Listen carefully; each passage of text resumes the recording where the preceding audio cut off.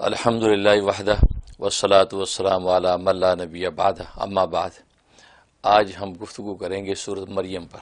سورۃ مریم یہ تدوینی اعتبار سے 19ویں نمبر کی سورت ہے جی، چونکہ صورتوں کا خلاصہ ہم بیان کر رہے ہیں جی ہاں، تو سورۃ مریم پر آج گفتگو ہوگی۔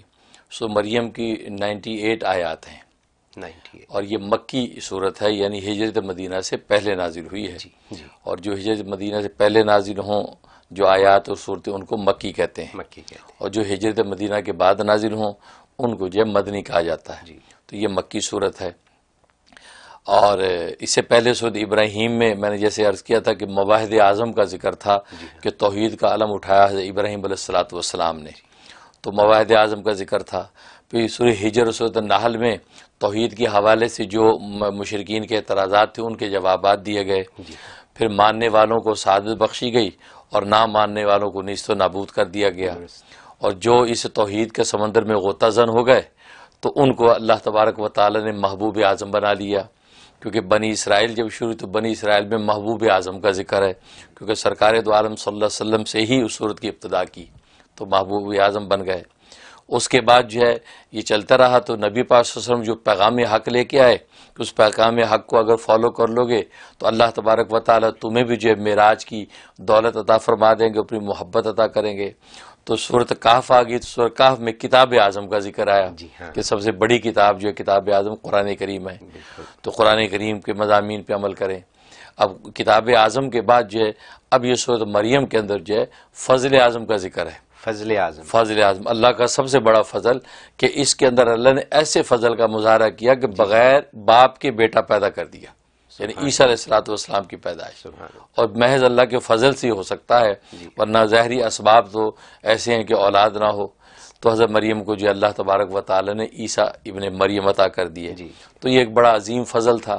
اور پھر اس صورت کے اندر اللہ تبارک و تعالی نے اس حقیقت کو واضح کر دیا کہ عبدیت کی حقیقت جس نے پالی تو اس کے لیے اللہ تبارک و تعالی رحمت اور فضل عطا کرتے ہیں۔ جی، کہ ظاہر ہے کہ جب وہ کتاب اعظم کے مضامین حقائق پہ عمل کیا، اور جیسے قرآن کریم میں کہا تھا کہ رات کے ایک حصے میں تہجد کے وقت کھڑے ہو جایا کرو، تو اللہ تبارک و تعالی سے مریم میں بتا دیا کہ پھر رحمتوں کا نزول ہے۔ اچھا، پھر وہاں فضل اعظم کے میں سے آپ کو بھی حصہ ملے گا، اور رحمتوں کے جو سمندر میں تم بھی غوطہ لگاؤ گے۔ اور پھر اس میں ان انبیاء کا ذکر کر دیا کہ جن انبیاء نے اللہ تبارک و تعالی کی معرفت پہ چل کے اللہ تبارک و تعالی کے رحمتوں کو حاصل کیا، تو بتا دیا کہ تم بھی اگر ان انبیاء کے راستوں اور سنتوں کو زندہ کرو گے تو اللہ تبارک و تعالی تمہیں بھی وہی رحمتیں عطا کر دیں گے۔ اور یہ حقیقت واضح کر دی کہ بس اوقات ظاہری صورت ظاہری احوال کو دیکھ کر حقیقت پر دلیل نہیں پکڑنی چاہیے، اس لیے کہ ظاہر کچھ ہوتا ہے اندر حقائق کچھ ہوتے ہیں۔ تو جیسے یہاں پر ہوا کہ مریم کے پاس جو فرشتہ آیا وہ انسانی شکل میں آیا، تو انہوں نے یہ سمجھا کہ کوئی مرد آ گیا، تو انہوں نے فوراً کہا کہ میں پناہ مانگتی ہوں کہ تو مرد میرے سامنے آ گیا۔ تو حالانکہ وہ مرد انسان نہیں تھا، وہ فرشتہ تھا۔ شکل دیکھو بظاہر شکل کیا تھی اور پیچھے حقیقت کیا تھی۔ بالکل اسی طریقے سے عیسیٰ علیہ السلام جو بغیر باپ کے پیدا ہوئے تو ظاہر شکل کیا ہے بن رہی ہے، لیکن حقیقت یہ ہے کہ یہ بھی جو اللہ کا بندہ اور اللہ کا رسول ہے، اللہ کا بیٹا نہیں ہے کہ ظاہری شکل میں تم نے دیکھا کہ اس کا کوئی باپ نہیں ہے لہٰذا اس کا باپ خدا ہے، تو اس کی نفی کر دی کہ بس اوقات ظاہر پر تم کے ذریعے باطن پر دلیل نہ پکڑو۔ تو یہ مضامین حقائق صورت مریم میں اللہ تبارک و تعالی نے بیان کی ہے کہ یہ فضل اعظم کا ذکر ہے، اور فضل میں حصہ چاہتے ہو تو اللہ کی عبدیت کے جو دریا میں غوطہ لگاؤ تو اللہ اپنا فضل تمہیں عطا کریں گے۔ جہاں تک اس کے فضائل و فوائد کا تعلق ہے تو اس کا جو ایک فائدہ یہ ہے کہ اگر رزق کی تنگی ہے اور مالی مشکلات ہیں اور جانے کا نام نہیں لیتی، ساری انسان نے کوششیں مساعی کر لی ہیں، تو بڑا آسان ہے کہ 7 مرتبہ کا ختم کریں، ایک مجلس میں بیٹھ کے 7 مرتبہ سورۃ مریم کی تلاوت کی جائے، اکیلا کر لے یا چند لوگ بیٹھ کے 7 دن یہ عمل کر لیں۔ اچھا، تو زبردست اس میں تاثیر ہے کہ آپ کی رزق کی مال کی تنگیاں دور ہو جائیں گی۔ یعنی روزانہ 7 دفعہ 7 دن تک بس 49 ٹائم ٹوٹل ہو جائے گا، اور آپ کی انشاءاللہ رزق کی تنگی دور ہو جائے گی، غیب سے اللہ انتظامات کر دیں گے۔ سبحان اللہ۔ اور ظاہر ہے آج ہر گھر کی ضرورت یہی ہے کہ رزق کی وسعت ہو جائے اور یہ تنگی دور ہو جائے۔ اور دوسرا کہ اگر کوئی حاجت پیش آئی، کوئی مشکل پیش آئی ہوئی ہے تو وہ دور نہیں ہوتی، تو روزانہ 3 مرتبہ اس کی تلاوت کریں، اکیلا تلاوت کرے یا 3 لوگ مل کے روزانہ تلاوت کر لیں گھر میں، تو وہی 21 دن تک اس کی تلاوت کریں. کیسی بھی مشکل ہوگی، کیسی بھی آپ کی دلی مراد ہوگی، اللہ تبارک و تعالیٰ بالکل اپنے وہ فضل اعظم کا حصہ عطا کر دیں گے، حاجت پوری ہو جائے گی. حاجت پوری ہو جائے گی. اچھا یہ ایسی زبردست چیز.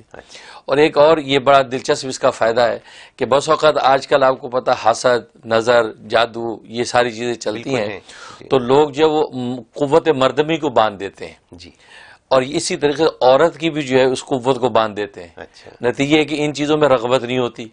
اگر رغبت ہوتی ہے تو انسان اس پر قادر نہیں ہو سکتا. تو اصل میں وہ ایک خاص عمل ہے جس سے قوت مردمی باندھتے ہیں. اچھا، اس کے لیے سورہ مریم میں بڑی زبردست طاقت ہے کہ روزانہ 3 مرتبہ تلاوت کر لے. اگر خود نہیں پڑھ سکتا کوئی اور بندہ تلاوت کر کے اس کو پانی دے دے، جی، اس پانی کو پیتا رہے، جی، پیتا رہے، سارے دن میں پانی ختم کر لے، پھر اگلے دن پھر دم کر کے دے دے. تو 11 دن تک مسلسل اگر کر لے تو کیسی بھی جو حملہ کیا ہوا ہے جادو ٹونے کی ذریعے اس کی قوت مردمی باندھی ہوئی ہے، اللہ تبارک و تعالیٰ اس کو توڑ دیتے ہیں. یہ اس میں زبردست تاثیر ہے. اور ایک فائدہ اس کے ہے کہ گھر میں اگر پودے لگا رکھے ہیں، پھول لگا رکھے ہیں یا پھلوں کے کوئی درخت لگا رکھے یا باغات ہیں، تو یہ سورہ مریم تلاوت کر کے اس کا پانی اگر ان کی جڑوں میں چھڑکا جائے تو زبردست میٹھے پھل دیتا ہے، اور جو آپ کے پھول جو ہے ہرے بھرے ہوتے ہیں اور باغیچہ آپ کا سجتا رہتا ہے. کتنی خوبصورت بات ہے. بہترین فائدہ ہے اس کا. بالکل بہترین فائدہ ہے. جی. اور جہاں تک اس کے خواب کا تعلق ہے تو خواب میں اگر اس کو دیکھ لیں تو حضرت عائشہ صدیقہ رضی اللہ تعالیٰ فرماتی ہیں، اور امام جعفر صادق رحمۃ اللہ علیہ کا بھی یہ قول ہے کہ اللہ اس کو ہر چیز کی وسعت اور کشادگی عطا فرمائیں گے. اس کی عزت کی، مال کی، جان کی، اور اس کی جو ہر طرح کی کشادگی اس کو عطا کی جائے گی. یہ گویا کہ اس کو بشارت ہوتی ہے اگر اس کو خواب میں پڑھے یا سنے. جی. اور دوسرا اس کا فائدہ یہ ہے کہ اس کا مطلب یہ ہے کہ یہ انبیاء کی سنتوں پر عمل کرے گا، انبیاء کے راستے پر چلے گا، لیکن اس کو جھٹلایا جائے گا. اچھا، اس کے خلاف لوگ کھڑے ہوں گے، اس کو جھٹلایا جائے گا، لیکن ایونچولی اللہ تبارک و تعالی اس کو فتح دے دیں گے اور ان تہمتوں سے اس کو بری کر دیں گے. جی. یہ اس کا ایک اشارہ ہے. سبحان اللہ.